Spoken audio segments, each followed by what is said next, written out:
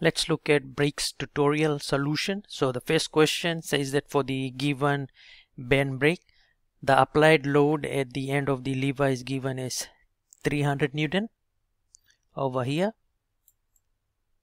And then what happens is the width of the bend is given as 50 mm. The coefficient of friction is given as 0.3.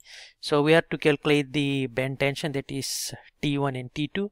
Then find the braking torque, and finally to calculate the maximum lining pressure. So the first thing that we need to do is we need to convert this to a free body diagram. In the given problem, we see that the drum is rotating in the clockwise direction. So let's start solving this problem.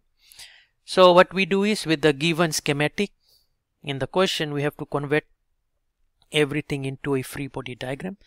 So the first thing is we need to determine which side is the tight side and which one is the slack side.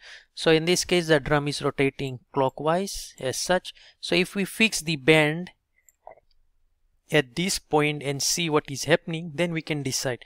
So as the drum rotates in the clockwise direction, you'll see that this side of the bend, as the drum rotates clockwise, it is pulled. So as soon as the bend is pulled, it becomes the tight side, and naturally the other one becomes your slack side. So now what happens is, so I've got my T1 and I've got my T2. The next thing is as to how did I determine that okay, T1 and T2 are going to act in this direction.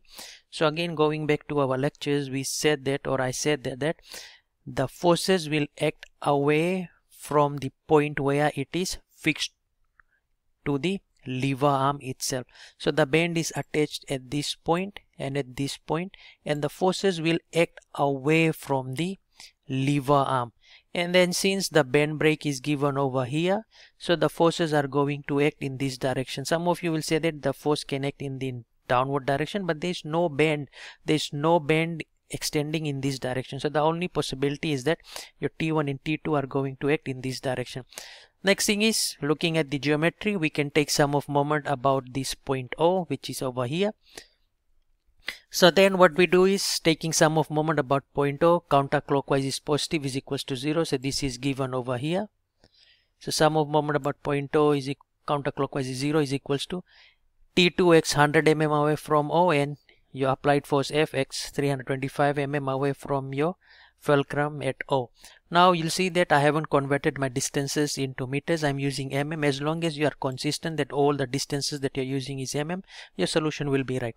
So 100 T2 minus 325 F is equals to 0, making T2 the subject of the formula. I get that my tension in the slack side is given as 975 Newton. The next thing is I can calculate the rep angle or the lap angle. So you see at the geometry, you'll see that the lap angle is from here to here. So that is the region in which the bend is lying or pressing against the drum, and that is simply 180 plus 30 degrees over here. So 180 plus 30, which gets me 210. So 210 divided by 180 times my pi, I get my lap angle in radians is 3.67 rads. Now tension ratio is nothing but T1 over T2 is equals to exponential F theta. Coefficient of friction was given as 0.3. Lap angle is 3.67 radians. So substituting these values and solving, you get your tension ratio, which is T1 over T2 is equals to 3.01. So therefore T1 is nothing but 3.01 times T2. T2 we had already solved for. So therefore your T1 is nothing but 2934.75 Newton. The next thing that we can do is we have to find our braking torque. Braking torque is given by this formula. Braking torque is T1 minus T2 times your radius. The radius of the drum is diameter was given as 200, so the radius is 100 mm. So substituting, converting it into SI units over here, you get your torque to be 195.98 Newton meter. The last thing that we had to solve for was the maximum pressure or the maximum lining pressure. So your Pmax is nothing but T1 over BR. B is the width of the bend, which was given as 50 mm. So again, the radius of the drum was 100 mm, converting all of these in SI units, and we find that the maximum lining pressure is nothing but 586.95 kilopascal.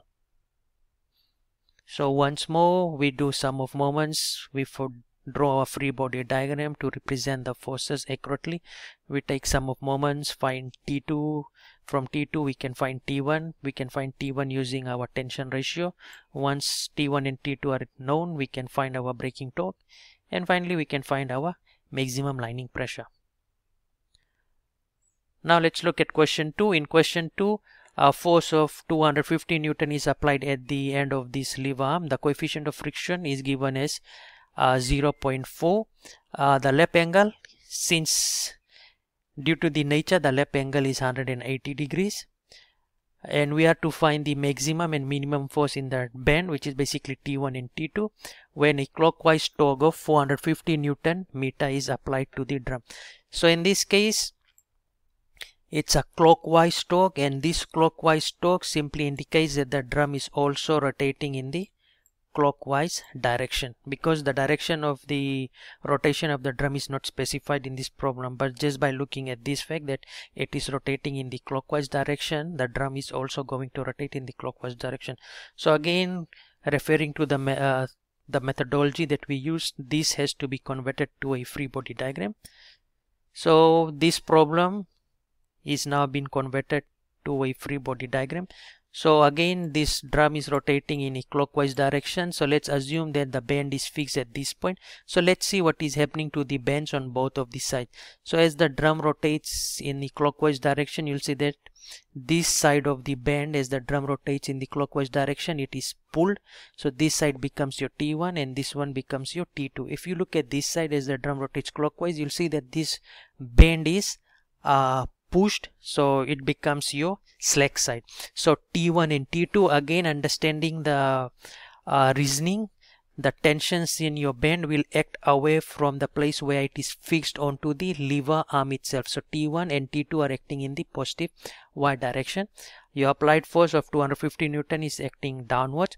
T1 is 65 mm away from your fulcrum, so we're taking moment about 0.0, which is over here, and T2 is acting at a distance of 135 mm away from the fulcrum, and your applied force is acting at a distance of 260 mm. So this problem is solved in a slightly different manner. We're not going to use our tension ratio to solve the problem. So the reason for doing that is because our braking torque is given, which is 450 Newton meter. Since the braking torque is given to us, we need to understand that your braking torque is nothing but T1 minus T2 times your radius. So this is the first thing that we'll do. We know that our braking torque is T1 minus T2 times the radius. So your braking torque was given as 450 Newton meter into T1 minus T2, the radius of the drum, since diameter is 200 mm, radius is 100 mm, converting it to SI units. So we said we can solve and obtain that T1 minus T2 is simply 4500, and we can make T1 the subject of the formula. So therefore T1 is nothing but 4500 plus T2. Now with our free body diagram that we have obtained over here, we can take sum of moment about 0.0. Counterclockwise is 0, so T1 is going to cause a moment in the clockwise direction, so negative 65 T1. Again, I'm using my distances in mm. As long as I'm consistent, I'm using all the distances in mm, the solution that I obtain is going to be again correct. So T2 is going to act in the clockwise direction, so negative 65 T1. T2 is going to cause a moment in the clockwise direction, so positive, so plus 135 T2. F is going to cause a moment in the clockwise direction, so negative 260 times F. And we know that T1 over here is simply 4500 plus T2, so substituting for this over here, so minus 65 into 4500 plus T2 plus 135 T2 minus the distance 260 times applied force is 250 Newton. So once I simplify this, I get 70 T2 is equals to 357,500, and T1 is simply 5107.14 Newton, and T1 is simply given by 4500 plus T2, and I get a value of 9607.14 Newton. So this problem is slightly different compared to question 1 of this tutorial. We cannot use our tension ratio to solve for T1 and T2 is because the braking torque is given to us. So in this case, the braking torque was given. So the only manner in which you can solve this problem is to start with this definition. Braking torque is given. You can find T1 minus T2 is equals to something. you do sum of moments, substitute for this value over here, and you can solve for your T1 and T2. So in this essence, this problem is slightly different. Now let's look at the last question for this tutorial. It's dealing with a flywheel which has a mass of 100 kg rotating at a speed of 720 revolutions per minute. The system is brought to rest by applying a brake. The mass of the brake is given as 5 kg. It is made from cast iron, which has a specific heat value of 460 joules per kg degree Celsius. We are to assume that all the heat is absorbed by the brake. We have to calculate the rise in the temperature. So we're looking at rotational kinetic energy, because as the drum rotates, it rotates about an axis, so it is rotation, and it's in motion, so kinetic energy, so therefore rotational kinetic energy. So the first thing that we need to do is we need to find our moment of inertia. So moment of inertia for a solid disc is given as half mr squared. So half mass of the flywheel is given as 100 kg, and the radius of gyration is given as 350 mm. So substituting for these values, we get our moment of inertia as 6.125 kg meter squared. Now what happens is the speed is given as 720 revolutions per minute. We have to convert this to angular velocity. So omega is 2 pi n upon 60. So 2 pi times 720 divided by 60, we get our angular velocity as 75.4 rads per second. Rotational kinetic energy is simply given as half I omega squared. So substituting for your moment of inertia, substituting for your angular velocity, you obtain that your kinetic energy is nothing but 17.41 kilojoules. And this formula is given in our lectures. So the amount of energy is simply equal to the mass of the brake times the heat capacity of the material from which the brake is made times the change in the temperature. So this Q is the amount of energy that is absorbed by the brake while applying the braking action. So if we make the change in temperature the subject of the formula, we get Q is change in temperature is Q over MC. So Q was given as 17.41 kilojoules divided by mass of the brake is given as 5 kg. So 5 times the heat capacity, we simply end up with a value of 7.57 degrees Celsius. So once the flywheel is brought to rest by applying the brake, we observe that the temperature of the brake will increase by 7.57 degrees Celsius.